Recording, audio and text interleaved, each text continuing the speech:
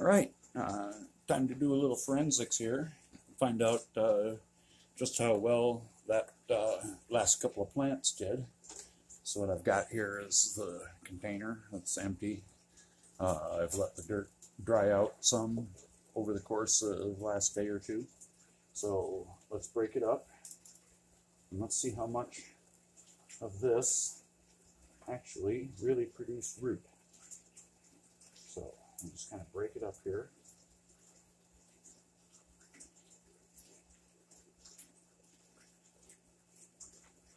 See, I'm getting the dirt away from the roots.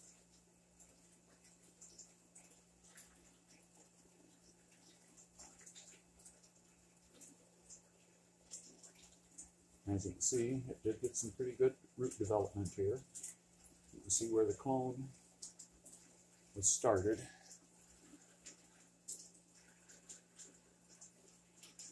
Right in this area here, where you can see not only after it was planted, lots of strong root development grown there.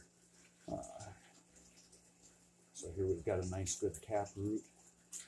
That was probably the original roots when the plant was put into dirt.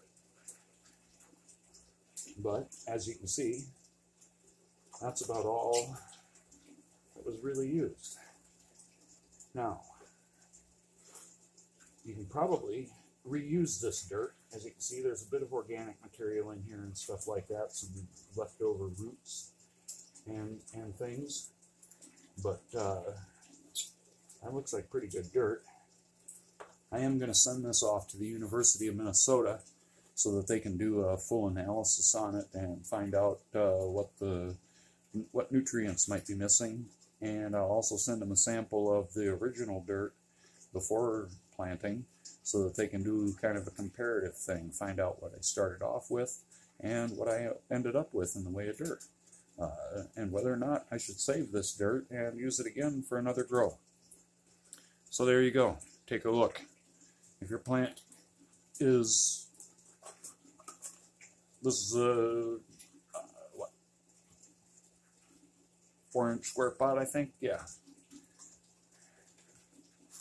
That's all the roots that were in there.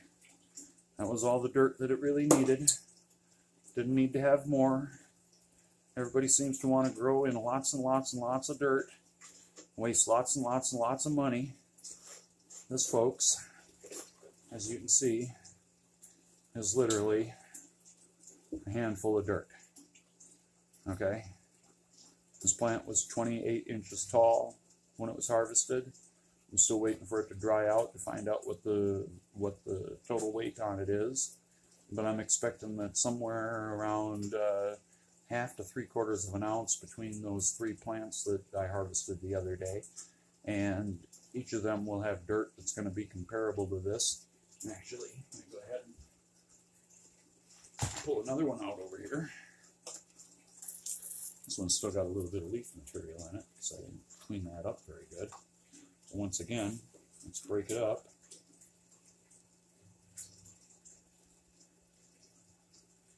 And just see what we got here.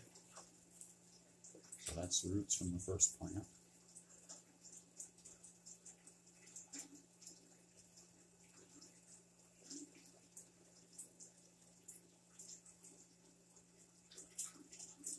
Okay.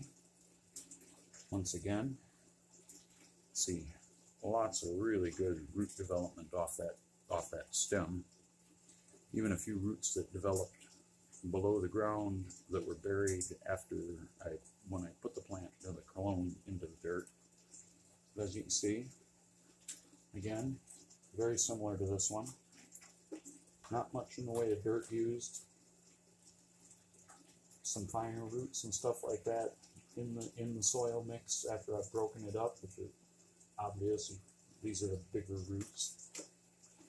But I'm going to send this off to the University of Minnesota, have them do a soil analysis on it, along with a soil analysis of the dirt before it got used, and see what the differences are. It'll be interesting. You don't need that much dirt, folks. If you're growing big, tall, huge plants, you don't need a 5-gallon pail of dirt.